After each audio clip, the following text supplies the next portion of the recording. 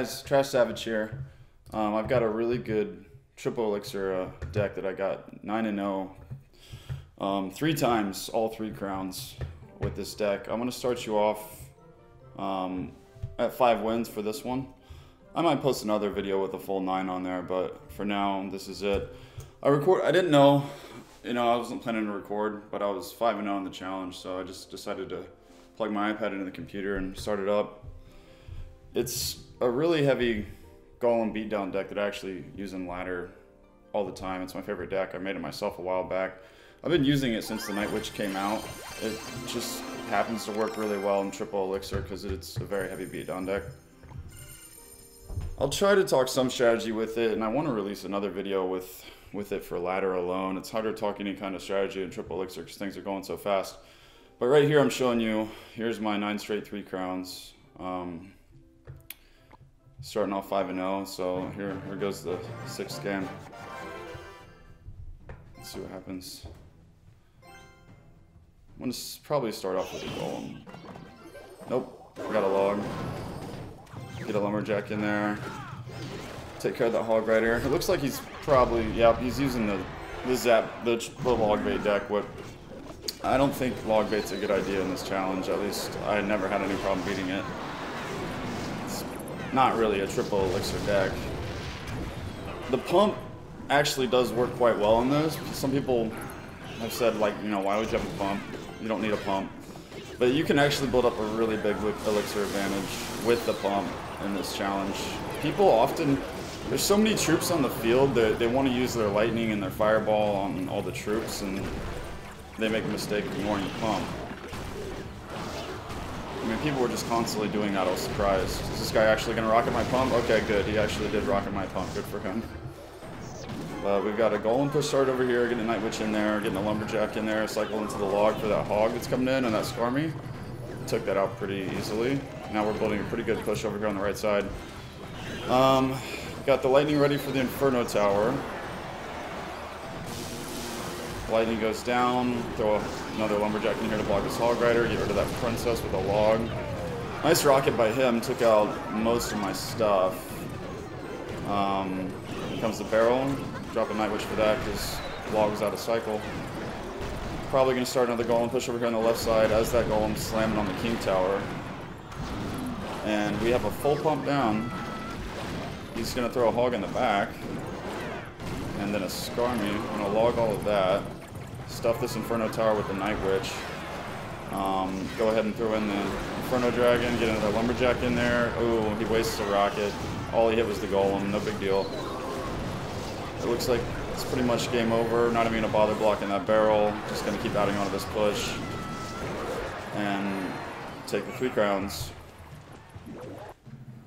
So yeah, as I said, this is all pre-recorded. I was just doing well in the challenge, so I decided to go ahead and start recording, but I didn't feel like videoing because it was late last night. Alright, that gives us our 6th win.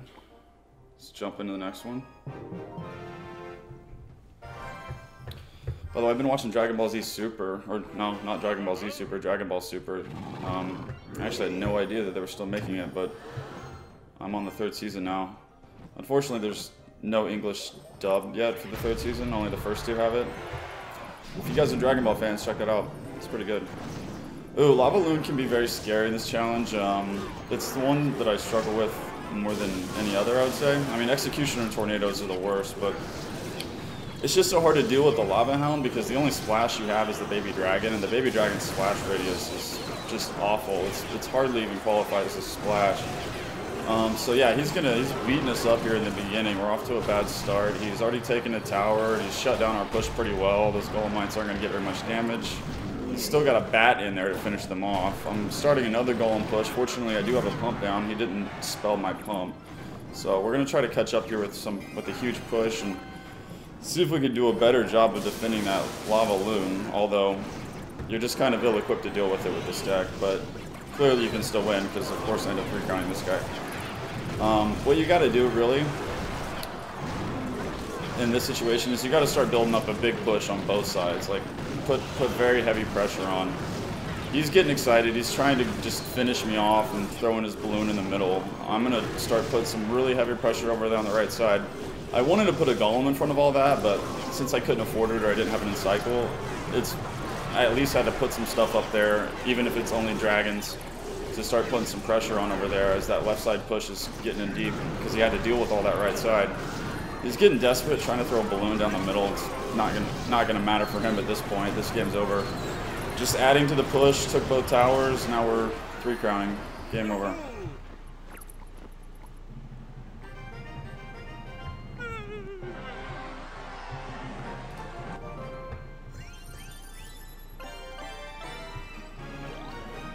That puts us at 7 wins. Let's see what we get here. 3 Dark Princes. I rather would have had the new card, and I forget his name. The guy with the raccoon tail. I call him Daniel Boone. But, alright, here we go. He has a Sparky. That could be a little scary for us with our big heavy golem pushes.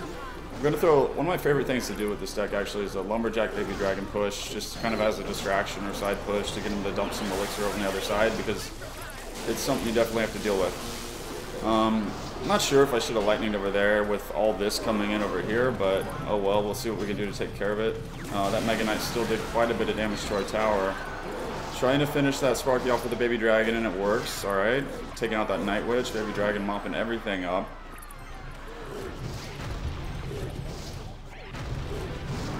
He's got a Golem down. I've got a Pump and a Golem. We're going to start a Night Witch over here in the back to get those bats spawning. I really want to drop my Inferno Dragon, but I need to take care of this Night Witch first. Dumping a Baby Dragon on that Sparky to finish it off once again. Get our Lumberjack in there to help finish the Golem off. And hopefully we can build a counter push around all this. Although that Wizard is kind of wrecking us over there. Drop a Lightning for the Wizard and the Sparky. Oh. Comes another Mega Knight. Yeah, this one was off to a really bad start. Throwing a Golem down on the left side, I've got a Pump going. That'll come to our advantage later. Gonna just, I think a Log and a Baby Dragon will take care of this. We'll see. Dropping an Inferno Dragon on the left side and a Lumberjack. Getting the Night Witch going in the back. Yeah, regardless of that Sparky about to blast all that stuff. And again, here's one of the situations where he's shutting down my big pushes, so you got to just start 2 pushes. And they both have to be serious. And once you get that going, it usually just ends up overwhelming them. They can't do anything about it. He took all that Elixir defending that left side, and the right side just went down easily. We're going to Lightning this Sparky, go ahead and log it to get rid of it so those bats and that Night Witch can get all over that Golem. Oh, the right side push is going to finish the game for us now, giving them the thumbs up because we know it's game over. I think that puts us at 8 wins. Yeah, you guys should definitely try this deck out. I'm not a great player at this game. I have been playing this deck for a very long time, so I know how to use it, but I think it's fairly straightforward. Stopping to get our crown chest. Alright, here we go, last game. Let's see how this one goes.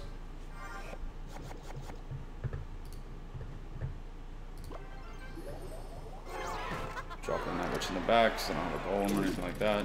Normally you wouldn't start with a Golem, but in triple Elixir, who cares? You can start with a Golem.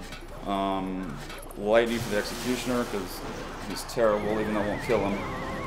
And then I log him. Lightning log is definitely go-to for me for taking out Executioners with this deck, especially if I have a Golem push going.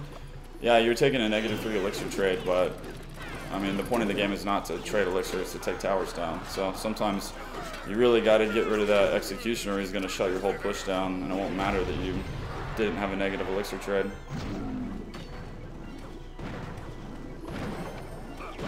I love how fast I can get to Lightning in triple Elixir. I hate that they nerfed Lightning though, I don't think it really needed a nerf. Trying to get the Bomb Tower or the Executioner, oh no, we're going for the Musketeer, the Executioner, and the Bomb Tower on that Lightning. Throwing an Inferno Dragon up there to finish that off as quick as possible. He's got his Executioner out again, which is so annoying. Executioner Tornado is one of the toughest decks to beat with this deck, especially in ladder. In triple Elixir, I feel like it's a little easier because I'll pump up and overwhelm them and start at 2 huge dual lane pushes, which is much harder to do when you're not in when triple Elixir isn't a thing. putting that pump over there because that tower's almost dead. And we don't care if he fireballs because that other pump's about dead anyway. I'm going to go with another lightning up here for that bomb tower, the executioner. And we got to get that log in there, like I said. Really get rid of that executioner as quick as we possibly can. Although he's still shutting that down pretty hard. Yep, and another executioner. So we're going to have to start a left side golem push. And hopefully by the time that hits the bridge, we can drop a golem on the right side bridge. We'll see. Pretty sure that is what I ended up doing. Yep, here comes the golem. There we go, 2 nasty golem pushes coming his way. He can tornado all day long. I don't think it's gonna help him.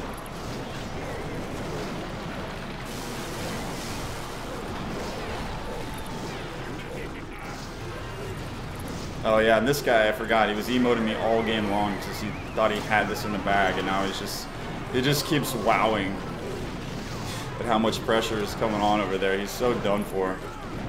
Yeah. Beat the Executioner Tornado, which I absolutely can't stand. I think the Executioner is OP in this game because Lightning won't take him out. A Wizard costs 5, a Lightning will take it out, and the Executioner, the Wizard, when he's doing Splash, it stops at whatever the first thing he hits is, whereas the Executioner, it just goes past and hits your entire push, and not just your tank. Yet, it takes a Lightning and a log to kill him. Let's see what we get here. Ooh, 29 Skeleton Barrels, I'm happy about that. What else do we get? Giant, Goblin Gang, Zappies, ooh, 15 Zappies. Well, that is the end of the challenge, guys. Good luck trying this deck out and have some fun with it.